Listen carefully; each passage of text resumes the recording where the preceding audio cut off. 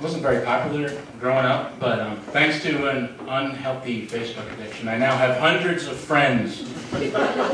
I found through social media that the less I socialize, the more friends I get. But there's this bully that keeps entering my playground. I'm the king of my playground on Facebook. This bully comes in and tells me to like this picture of a fireman holding this adorable kitten, and if you don't, I'm a dick.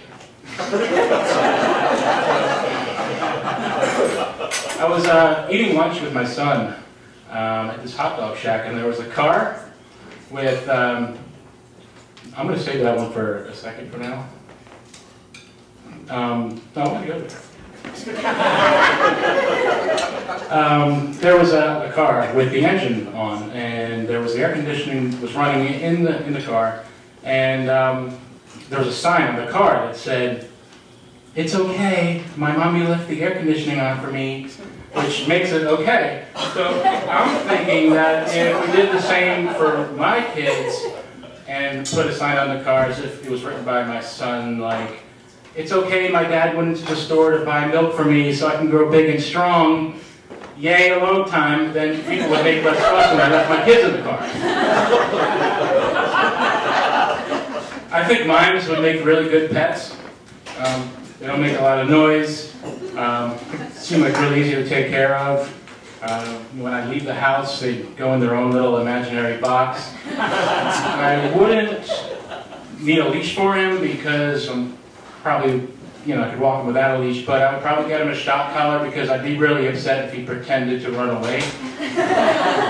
He'd probably hump my leg, to establish dominance, but I'm pretty okay with that. If he were ever to attack me, I could just, put up the imaginary wall. And what's he gonna do?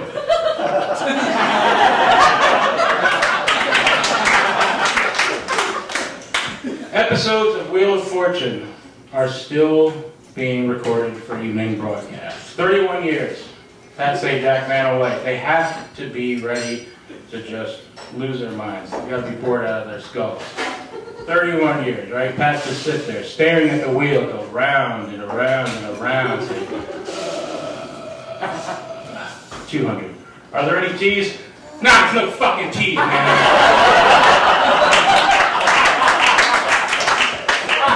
Fan just stands at the corner. Just stand still, right? Until she hears a ding, which alerts her to walk across the stage and press the lit panel, right? Now we all try not to take our work home with us, right? But for Vanna, it's like probably tries not to stand in one place for too long. When she goes to the grocery store, express lines only. She probably sits down a lot in elevators.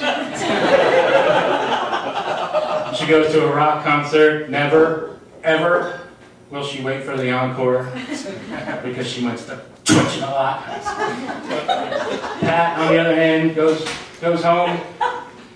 Probably tries not to look at a lot of letters. Not much of a reader. Walks speedily past all playgrounds because any eye contact with a merry-go-round would be a disaster. And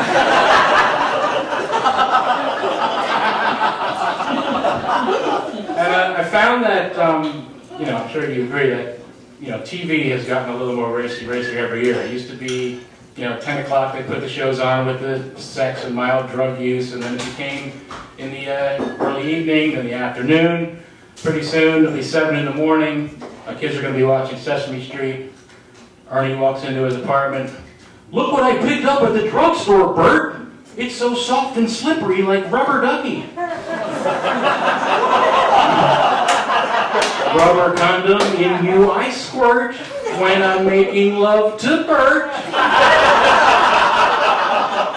Big Bird's burning down his nest so he can collect the insurance money.